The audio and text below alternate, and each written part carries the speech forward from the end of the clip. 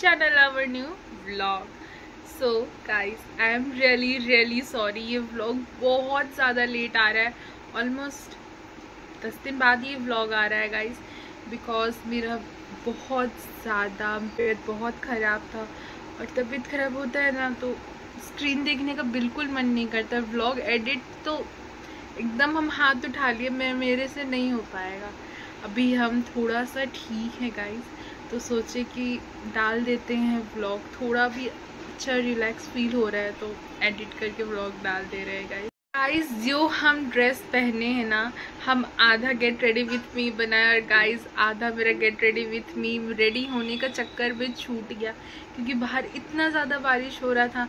उसके हिसाब से हम लोग सोचे कि ठीक है अभी थोड़ा टाइम लगेगा शादी में. बट हम लोग को जैसे पता चला कि बारात आने वाला है तो हम लोग फटाक से गाइस रेडी हुए. तो गाइस हम लोग फटाफट रेडी हो गए. उसके बाद पूरा वीडियो नहीं बना और हम आपको पूरा अपना ड्रेस नहीं दिखा, बट हम आपको लास्ट पे पिक्स, हम कुछ पिक्स लगा देंगे, आप उसमें मेरा ड्रेस देख लेना गाइस. और किसी और ओकेजन पे हम वो पूरा ड्रेस अपना ज़रूर आपको दिखाएंगे गाइस. चलो जल्दी से के ब्लॉग देखो. Hello everyone, so get ready with me for, so I am wearing this lehenga and यही है प्रॉपर वो लहंगा जो हम वेयर, और इसका वीडियो आपको जल्दी देखने को मिलेगा. तो चलो तैयार होते हैं. Okay guys, so this is my look. हम दुपट्टे को थोड़ा सा अलग स्टाइल में ड्रेप किए थे एंड माई हेयर्स जिसको हम स्ट्रेट किए थे, बट ये फिर कर्ल्स हो गया एंड विथ झुमका माई look is ready. And finally guys बाराती आ चुका था. इतना ज़्यादा हम लोग लेट थे. सो गाइज मेरे ना फुल लहंगे का कोई प्रॉपर ऐसे वीडियो नहीं है, तो ये पिक्चर्स ही पिक्चर्स में देख लो मेरा लहंगा कैसा है.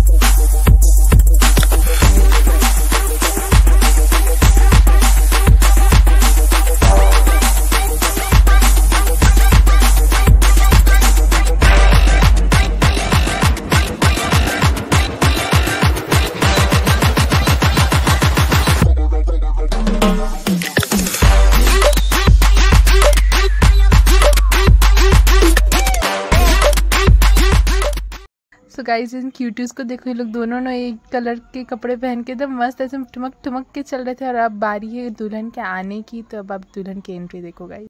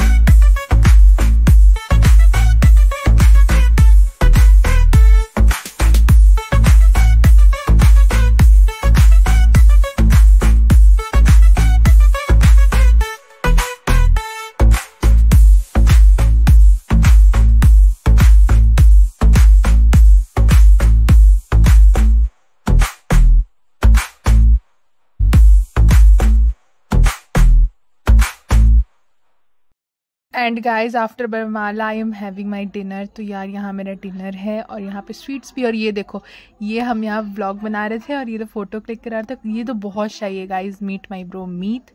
एंड आफ्टर द डिनर मेरे से स्वीट्स नहीं खाया गया। हम स्वीट्स अपने रूम में ले गए। हम सोचे रात को खाएंगे, बट रात को फाइनली प्लान बन गया कि बैठ के पूरी शादी। गाइज यहाँ शादी शुरू हो गया है गाइज। यहाँ दूल्हे राजा को परछा जा रहा है। भाभी जी परिच नहीं है।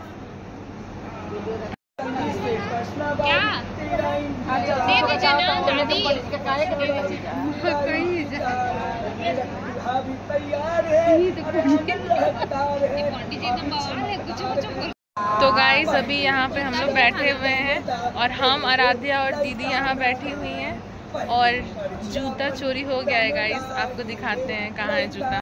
गाइस जूता और हेयर गाइस। भाई किसी को कानो कान खबर नहीं हो जूता कहाँ है। लहंगे के नीचे भाई फूफा जिसे नोच के लिंक लेना है ना। तो चलिए गाइस आपको मिलते हैं बीच बीच में रिचुअल्स के साथ हम लोग।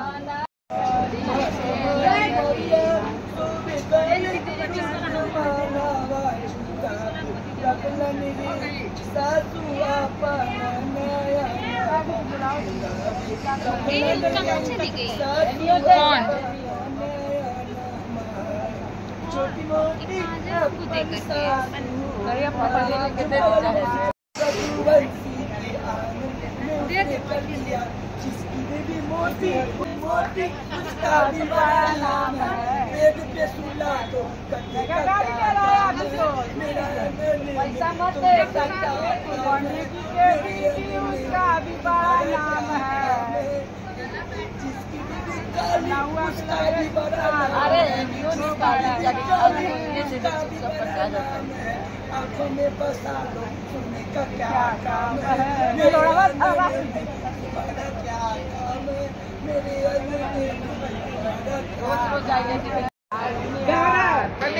गाड़ी दो ना।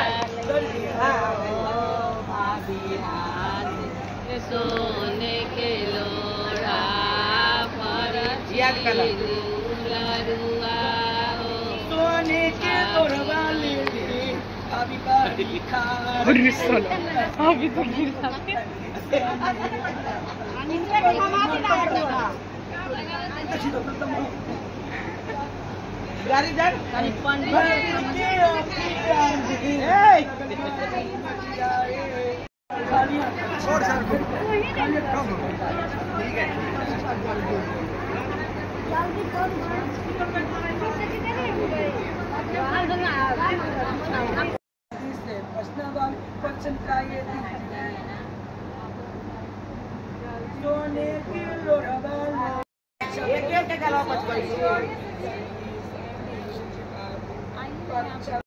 ओके गाइस, तो यहाँ पे एक हमारे में रिचुअल होता है कि जो दुल्हन का भाई होता है वो दूल्हे की गर्दन में एक धोती या फिर एक गमछा टाइप का कुछ ऐसे डालकर उन्हें ना मंडप के 5 चक्कर कटवाते हैं। यहाँ पे सेम चाचू दूल्हे राजा को करवा रहे हैं। इसे 5 चक्कर कटवा रहे हैं। ये हमारा रिचुअल है गाइस। कहीं इसको कुछ और मत समझ लेना, मेरे को कमेंट्स आने लगेंगे कि ये क्या हो रहा है। ये हमारे में रिचुअल होता है तो ये रिचुअल ही निभाया जा रहा है और कुछ नहीं।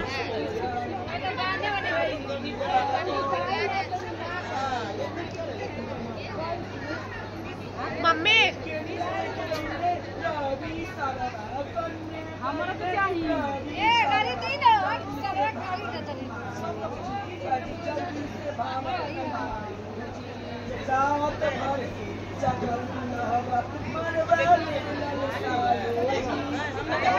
मम्मी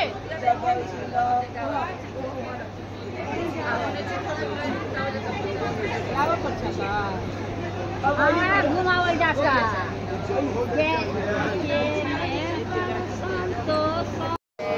बिहारी बाबा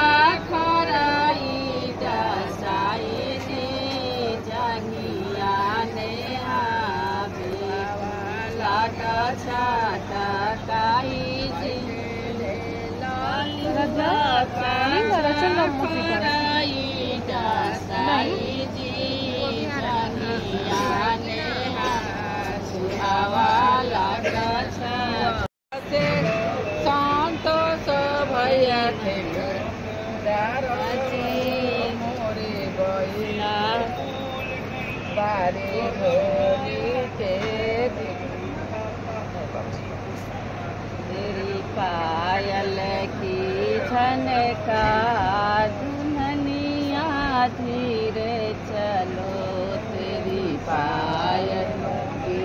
झनकार बाची धीरे चलो, टीका भी सोने का, नथिया भी सोने का, टीका भी सोने, नथिया भी सोने का, हरवा को लेना संभाल, दुल्हनिया धीरे चलो, तेरी पायल की झनका, दुल्हनिया धीरे चलो।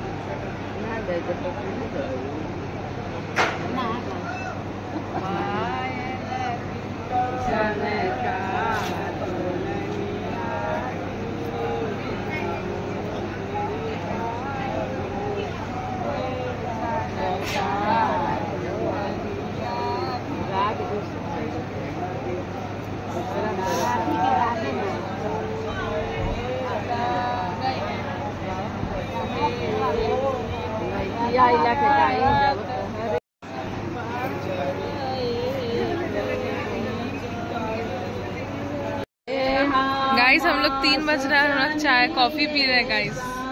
ये देखिए हम, दीदी और मौसी, और यहाँ पीछे आराध्या, वहाँ सामने शादी चल रहा है गाइस।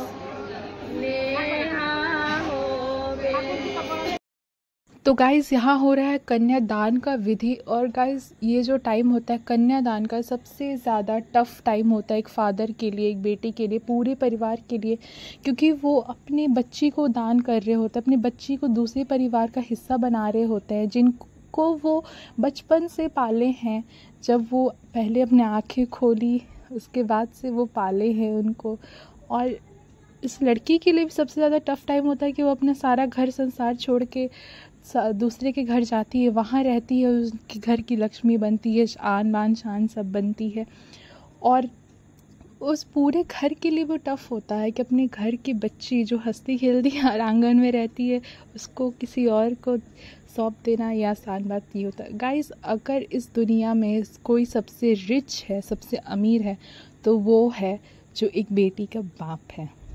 लिटरली गाइस मेरे को सबसे ज़्यादा ख़राब इस बात का लगता है ना कि लड़कियों का ऐसा सिस्टम नहीं होना चाहिए यार। हमें क्यों जाना है किसी और के घर। और गाइस उस टाइम तो वो भाई भी रो देता है जो बचपन से हमारे साथ हमारी कभी चोटी खींचता है, कभी हमें मारता है, कभी हमारे से नोक झोंक करता है।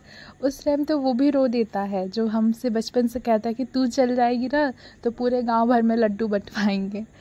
तो गाइस ये सबसे ज़्यादा इमोशनल टाइम होता है। यहाँ पे हमारी ब्राइड जो बुआ हैं वो भी बहुत रो रही थी, दादी भी रो रही थी, बाबा भी रो रहे थे कन्यादान देते हुए। और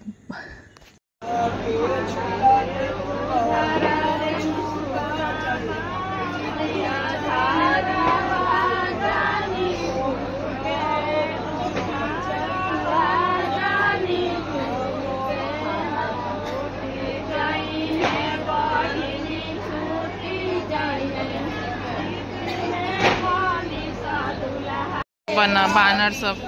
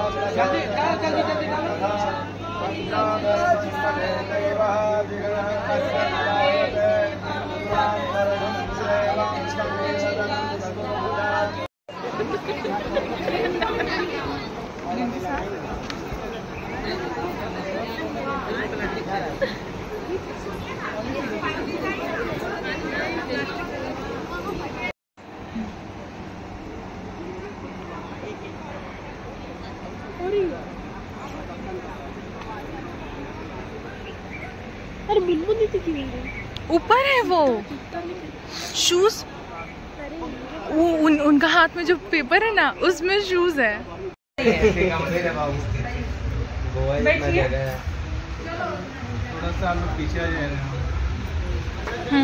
guys it's 5 AM right now और हम लोग अभी आ रहे हैं द्वार छिकाई करके। ऊपर लड़ाई हो रही है क्या? द्वार छिकाई करके हम जा रहे हैं मुन्नू दीदी को लेकर आएंगे जूता चोरी वाला। ओके गाइस, सो अभी बज रहा है सुबह का 5:45। हम लोग रात भर जग कर शादी देखे हैं, कैसे कैसे शादी क्या हुआ है। और यहाँ की एक बार देख लो गाइस, यहाँ का हालत देख लो। सबको यहाँ बैठे हैं अभी। जो दुल्हन है और जो दूल्हे हैं वो गए हैं कोहबर में। कुछ रस्म होता है, हमको नहीं पता उतना, तो हम उसके बारे में ज़्यादा नहीं बोल सकते। लोग वो रस्म के लिए गए हैं और हम लोग इधर घूम रहे हैं। अब उसके बाद है जूता छुपाई का रस्म। ओके गाइस, तो यहाँ विदाई हो रहा है। सॉरी गाइस, हम जूता छुपाई का नहीं बना पाए, हम लोग पैसा बताने में ही थोड़ा अटक गया था। यहाँ विदाई हो रहा है गाइस। जैसे ही दुल्हन का विदाई हुआ तुरंत हम लोग निकल गए, क्योंकि हमें भी बोकारो के लिए निकलना था।